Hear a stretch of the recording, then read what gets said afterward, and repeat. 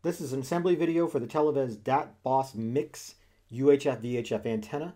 This video was originally shot with pre-release hardware, and so there are two not terribly important changes, but I do want to point them out. First of all, the word T-Force is embossed into the orange plastic in the new version, and second of all, everything that is white in the original video is actually going to be gray in the box that you saw. That's all there is. Let's begin. You do get very comprehensive directions with this antenna, there's no question about that. But you do have to also kind of be a little bit of a wizard to understand what they're trying to tell you. That's why this video is going to come in handy. The first thing you're going to need to know is that you're going to need a few tools to get this thing together. It does come with a wrench, but you're going to need a Phillips head screwdriver as well, and if you're more comfortable using your own 10mm box wrench or 10mm socket, you might want to use those as well. Start by assembling the two pieces of the main director by pushing them together and then bolting them in. What they don't tell you is that the bolt is intended to eat into the aluminum a little bit. The inset square part is going to actually go into the aluminum, and when it's finished, it's going to look flush like this. Then, take the three directors and put them in this yellow housing. A little bit of WD-40 or some sort of grease is going to help you because you're going to need to slide those top and bottom ones back and forth a little bit. Make absolutely sure that the longer one is on top and that the yellow housing is facing the way that it's supposed to face. Here's a picture of the finished one so you can get an idea of what it's supposed to look like. Take this white plastic piece and feed it through all three directors. You'll notice that there's an arrow that's actually embossed into the piece there that'll help you with making sure it faces up. When you put the other white plastic piece on, actually make sure the directors are fairly close together and that the plastic piece is diagonal, kind of like what you see in this picture. See, here you've got to be very careful actually. Make sure that the bottom piece is positioned right, and as you can see, the directors are fairly close together. Then, make sure that when you lay the top piece on that it's facing the same direction as the bottom piece. It's totally possible to put this thing on upside down, and then it's not actually going to fit right, it's not going to work right, and you could potentially crack the plastic. When you're sure you've got it right, then screw everything together with the Phillips head screws. In this next step, place these black plastic pins into the metal clamp and then secure it underneath the antenna, making sure that you're bolted in place. You get 4 of these pieces in the box, 2 tops and 2 bottoms. Make sure the bottom is the threaded part and you'll be fine. Then they're going to have you take the eye bolt and the clamp assembly and put it right on that shaft. You've got to thread the eye bolt in first and then slide the whole thing onto the shaft. It's really not as hard as it looks.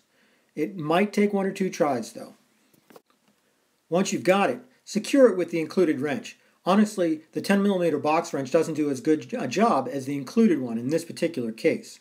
Then they're going to have you repeat the same thing over and over again with the second set of clamps in back. Remember, place the 2 plastic pieces in, put it underneath, and then clamp on top, bolt in. Use the supplied wrench and you're going to be just fine. Pull the top and bottom director in 2 different directions in order to make sure that that white piece straightens out. When it does, you're going to hear a little click, and that's how you're going to know you've got it.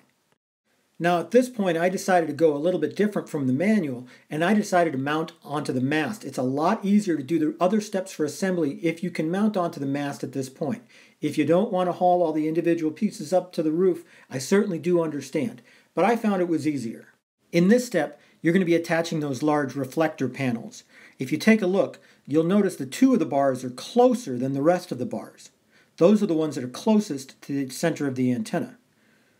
If you do it right, you should be able to just slide them in.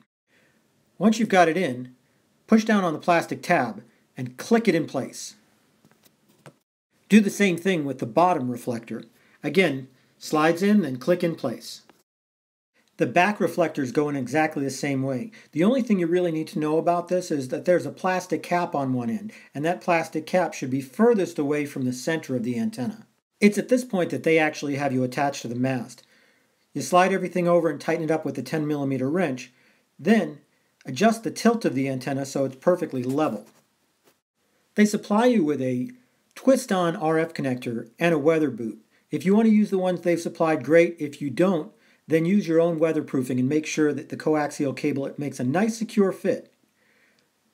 What they're trying to tell you here is actually that you've got to feed the cable in before you actually click the antenna module in place.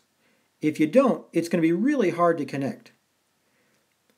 Feed it in through and between the reflectors, screw it in tightly, hand tight should be all that it takes, and then put it up on the rail, slide it, and click it into place. When you're complete, your antenna is going to look like this. Do make sure to follow proper grounding procedures for your area. You can get more detail about that at your local city hall. And of course, grounding supplies are available at Solid Signal. Connect the power supply unit up like you see it here. The plug doesn't go all the way in, it just looks like you see it here. The white lead on the left, that comes from the antenna. The black one on the right, if you're only using one TV, go in through the rightmost port. And I put a terminator on the center one, even though it's not necessary. It's self-terminating, but I don't like dust. Total assembly time for this was, honestly, you should budget yourself 30-45 minutes. If you have somebody to help you, it's going to go a little bit faster, and it's going to take you a couple of times to get things right. I'm not going to say it won't, even with this video. But once you've got it up on the roof and got it aimed, you're going to find this is one of the most powerful and durable antennas there is, and you're going to find that that time is worth it.